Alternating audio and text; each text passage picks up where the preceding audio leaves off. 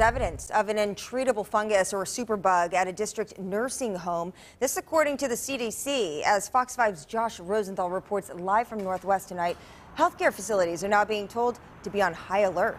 Josh.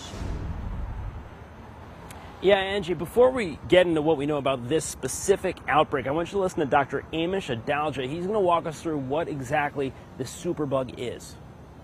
Since the 2010s, we've been tracking a fungus called Candida auris, which is very concerning because it is multi-drug resistant. It emerged on 3 continents simultaneously and has really been something that can cause a lot of damage when it gets into nursing homes or into healthcare facilities because it preys on those who are already frail, who are already ill.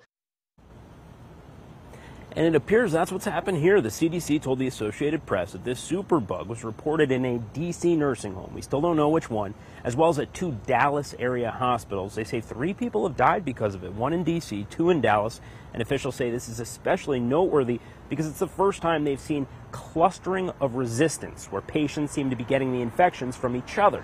That's why they're urging healthcare facilities to be on the lookout for this and to stop the spread. This doesn't often cause severe infection in somebody who is healthy or in the prime of life.